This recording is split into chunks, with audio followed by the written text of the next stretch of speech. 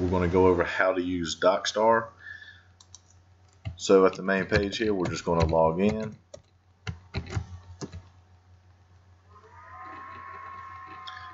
At this point, we've got a couple tabs across the top. We've got a home tab, retrieve, capture, workflow, and admin. Admin is the only thing you can do is change your password. So the two keys we're really going to be using will be in the capture and workflow feature. Right here you can see that I've already uploaded a document. I merged it earlier. It was originally 6 documents. I'll show you how we'll do that, but wanted you to go ahead and see something in place. You've got 21 pages and you can actually just go through and view it. One thing we're not going to worry with is this left tab. No reason to even have it open or to look at it. So with this storage software, we're going to go to the capture feature. One thing you want to make sure you've done is watch the Docstar Client Eclipse instruction video. You'll see why in a second, why it's important. In here, you'll probably never use the scan device because you will always have documents that are PDFs. So we want to make sure that this arrow says Agent Files. We're going to browse our computer drive and locate the files that we want to use. Since I've downloaded the Client Eclipse, I can upload 2 documents at one time. This takes a little bit of time depending on the size files they are.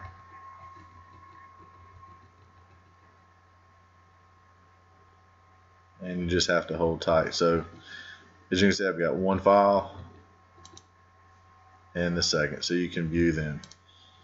Now once you check both boxes here, you go to the list action tab. If you want to merge them, if you decide that you don't want to merge them, that's fine also, but it makes it a lot easier if you do merge.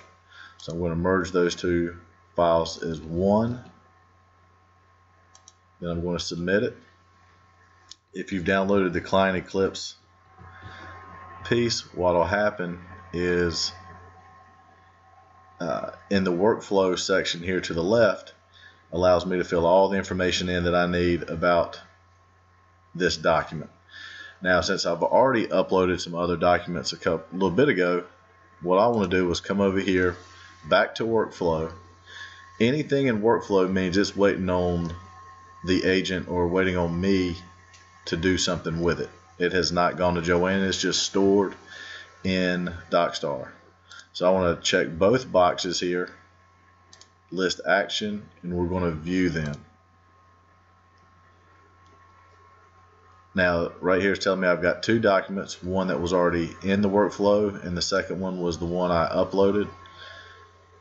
Anytime you're filling in the information on the left side, we're just going to put the agent's name, category, whether it's a list or a sale, document type.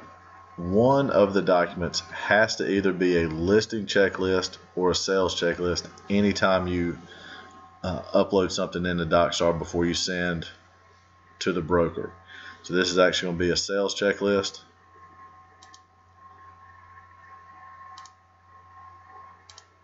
Put the date in. You have to include the client's name and then the property address. I don't know if you noticed, but as you start to type in numbers, they will automatically pop up. This address has not been in the system yet, so once I submit it in here, then it will be here for future reference if I have to add other addendums or anything like that. So from here, I'm just going to submit the first document. I've got all the information filled in. Then it automatically goes to the second document that I just uploaded. So I have to go through and fill the same information again, which is why it would be useful to merge those documents in the beginning.